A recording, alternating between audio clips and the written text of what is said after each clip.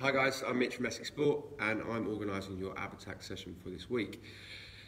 So before we get started, just a few health and safety things. Can you make sure you've got some water with you so you're nice and hydrated? Make sure the area around you is clear, and if you're on a slippery surface, make sure you're wearing shoes.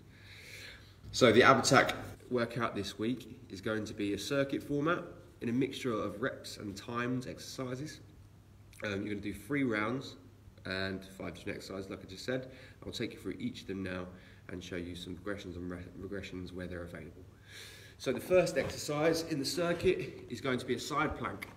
So obviously when you're doing the side plank, you're only working one side of the body. So for this, we're going to do the side plank, the next exercise, then the other side plank afterwards, okay? It's only a 30-second side plank, and there are a few different ways you can do it. So the first way you can do it, you can go elbow on the floor, using coming up with your feet as a pivot point, pushing up, hand on the hip, make sure the shoulder's back, not leaning forward, nice and strong. Alternatively, you can go on your arm if you don't want to go on your elbow, so on the hand this way, or if you find this all a little bit too difficult, you can go down to the knees, again with both different variations, so the elbow or the hand. So that is a 30 seconds of a side plank. You will then go into the crab toe touch. So the crab toe touch, 2 variations we're going to do this with.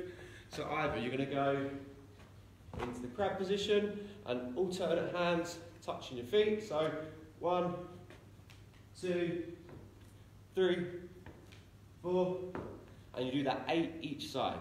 If not, you're going to go into crab hold like this, and you're going to hold that for 30 seconds. After you've done that, you'll go straight back into the side plank, 30 seconds on the other side. The fourth activity is a bear crawl. So again, this can be timed, 30 seconds in the bear crawl position. So hands and knees on the floor. You're then going to bring your knees off the floor, just slightly, so your legs are still at 90 degrees, and you're going to stay in this position. Opposite arm to leg at the same time. You're going to move forward and back. And you'll be doing that for 30 seconds. That was the fourth. The fifth and final are leg raises. So nice and simple. Laying flat in your back. Arms down by your side for support. You're going to reach your toes into the air until you push towards the ceiling. So up and push and back down. If you find that too difficult, you're going to go down to a reverse crunch. So out and in, out and in. Again, if you find that too difficult, that's fine.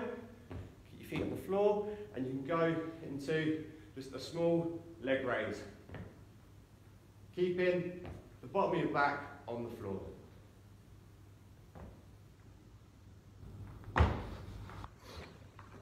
Okay, so just to recap that workout, starting off with a side plank. So 30 seconds of a side plank.